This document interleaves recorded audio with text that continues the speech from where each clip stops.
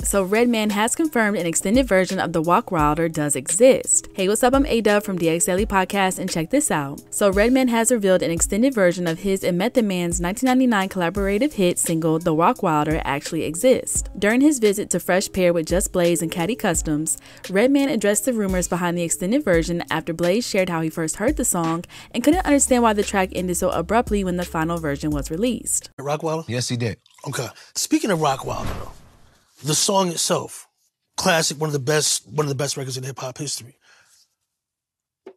Why did y'all not release the full version ever? Because I know it exists. I heard a longer version at the office once.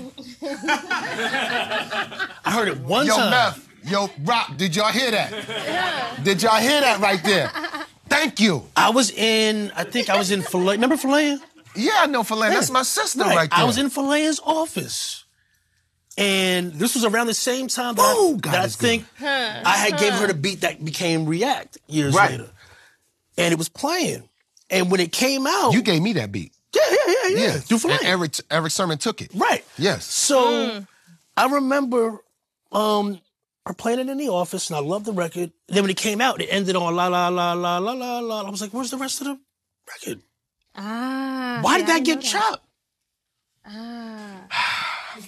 First off, I want to thank you for clearing up 20 to 25 years of history of debating, like, was there a longer version of Rockwilder? And I told them it was. The Rockwilder was featured on Method Man and Redman's 1999 debut studio album Blackout and was produced by Dana Rockwilder Stinson, who was also a close friend to Red. The song became an instant hip-hop classic and turned heads because of its quick runtime of 2 minutes and 17 seconds. In an interview with Complex in 2011, Meth gave a reason as to why the song was so short. According to the Wu-Tang Clan member, Red wasn't feeling the production. Red didn't like the beat, that's why the record's so short. When I first heard it, I was like, that. Wrote my verse right there and spit on it, and I was like, you know what? We're gonna call this ish Rockwilder after you. That's how much I love this beat. Redman supported Meth's claim in an interview with HipHopDX in 2011, where he admitted he didn't like the production and advised the song should be shorter to allow people to want more. They don't remember that we did 2 verses to the Rockwilder.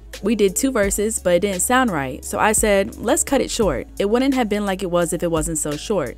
Makes you want to fiend for more. So are you excited to know that an extended version of the Rockwilder does exist? Let us know your thoughts in the comment section below. Make sure to hit that subscribe button and notification bell to stay up to date on all of our new videos, and subscribe to the DX Daily Podcast on all streaming platforms. And as always, make sure to keep it all the way locked to HipHopDX.com.